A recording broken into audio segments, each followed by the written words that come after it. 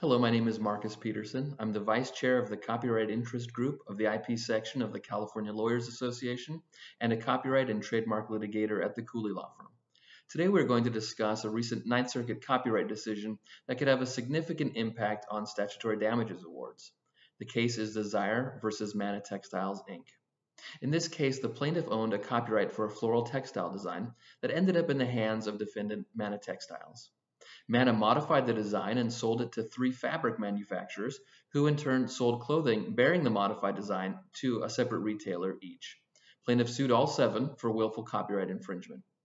The court issued a pretrial order describing 7 potential statutory damages awards, each grouping the defendants in various chains of distribution, with Manna at the head of each.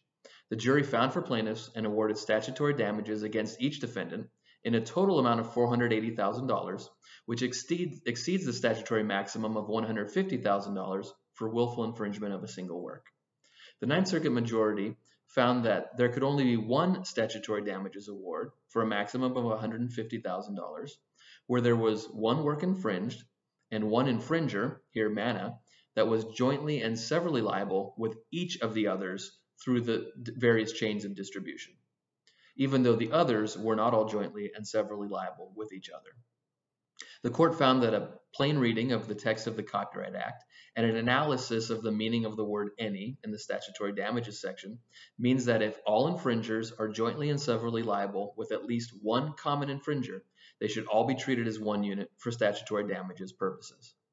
Judge Wardlaw wrote a 17-page dissent arguing that the majority decision is contrary to Ninth Circuit opinion, specifically the Columbia Pictures and Friedman cases, and creates perverse incentives for copyright litigation.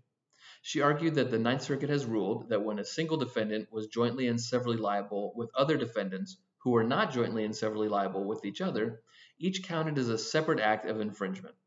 Her textual analysis, including of the word any, comes to the opposite conclusion of the majority.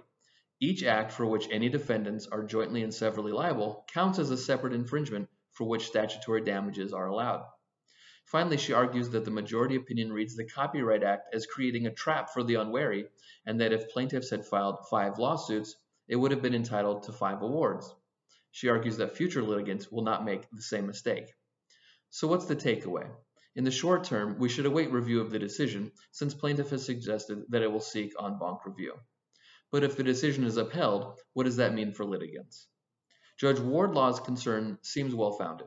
Plaintiffs could end up filing separate lawsuits, or simply avoid suing the linchpin defendant to avoid having statutory damages awards limited. They may also engage in forum shopping to avoid filing in a jurisdiction that reads the Copyright Act the same way as the majority here. On the other hand, defendants might work to consolidate cases brought in the same district, or file motions to transfer venue to gather as many cases as possible into a single case to limit the possible statutory damages. There's also the potential risk of an unusual outcome in which a defendant is not dissuaded from infringing with multiple distribution chains because it would only be liable for one possible statutory damages award. Will the en banc panel address these issues? Stay tuned to find out. Thank you for watching. If you enjoyed this video, please like us on Facebook or subscribe on YouTube for more quick dates.